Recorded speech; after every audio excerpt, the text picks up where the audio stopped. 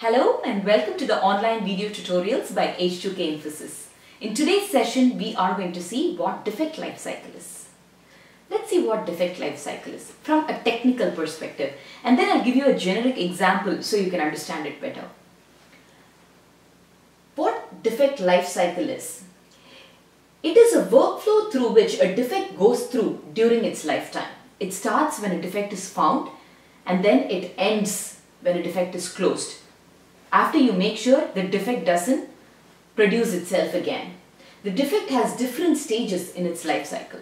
So this is basically the technical definition of what a defect life cycle is. Let's take a simple example from our day-to-day life. Say for instance, internet is not working in your house. That's a defect, right? Internet is not working in your house. So what you have to do is call the internet company. A phone representative answers the call, and then you tell her the internet is not working in your house. She makes note of your address and then she passes this over to a manager, like a technician's manager. So a ticket is created. This ticket is passed on to the manager. The manager then finds out which technician works in your area and assigns this ticket to the technician. This technician comes to your house, fixes the problem and asks you to check whether the internet is working or not. And then you check on your computer, you see it's working, you tell him that okay, it's fine. And then he goes back and closes the defect or the ticket. So this is typically what happens in the IT industry as well. As soon as you find a defect or a bug in the application, what you do is open a ticket or open a defect.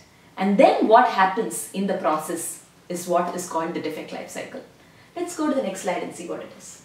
So this is a pictorial representation of what happens after you find a defect, or a graphical representation. So basically, once a defect is found, the status is new. It's a new defect. And then basically you analyze whether it is actually a defect or not. If it is a valid defect, whether it is in scope for this build or not. Okay, it is a defect. Does it need to be fixed right away? Is something that you have to decide. If it is not something that needs to be fixed right away, if it is not in scope, then what actually happens is the status, it goes back to rejected. If it is a valid one, then it is assigned to the person who needs to fix it. It could be a developer.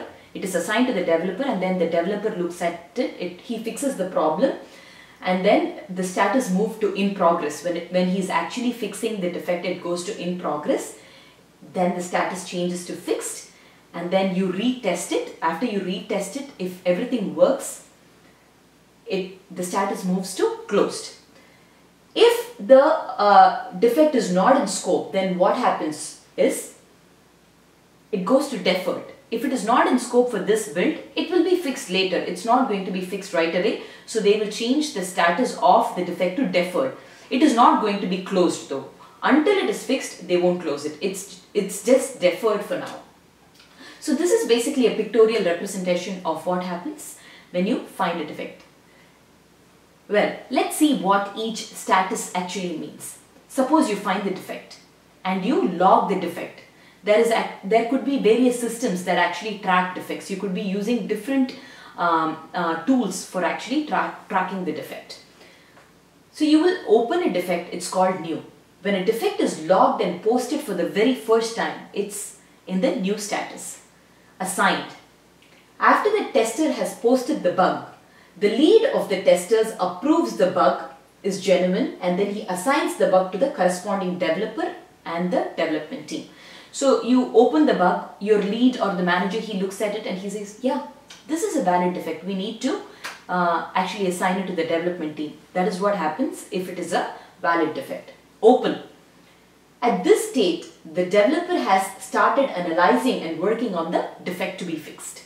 So the developer starts looking at it and he sees what kind of a defect it is, what needs to be fixed. So at that time, the defect is in a open status, fixed. When the developer makes necessary code changes and verifies the changes, then he can make the bug status as fixed and the bug is passed to the testing team.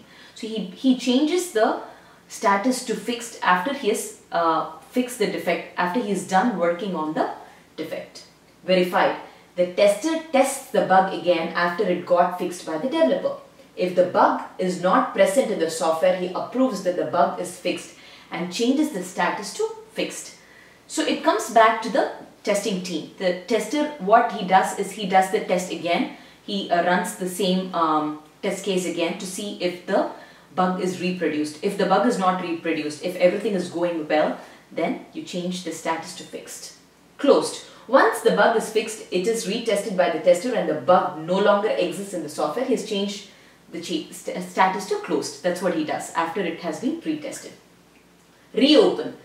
If the bug still exists even after the bug is fixed by the developer, the tester changes the status to reopen. The bug goes through the life cycle once again.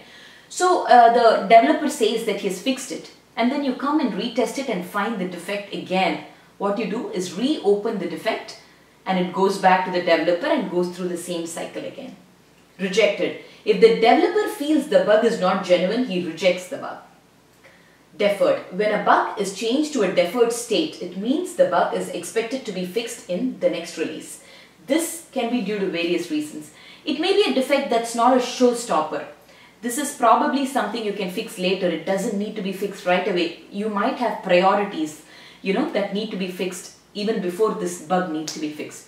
So during that circumstance, what happens? It's changed to a deferred status. So this is basically a defect life cycle. H2K Infosys offers free demo class. You can contact us and register with us for a free demo class. To get in touch with us, you can email us at h2kinfosys@gmail.com or training@h2kinfosys.com. You can also reach us at 770-777-1269. That's the United States phone number. Or you can reach us at 020-3371-7615. This is the phone number for UK. Thank you so much for watching this video. Please send in your feedback. I think it's absolutely valuable. Let us know what you feel about our video sessions. See you another time. Until then, bye-bye.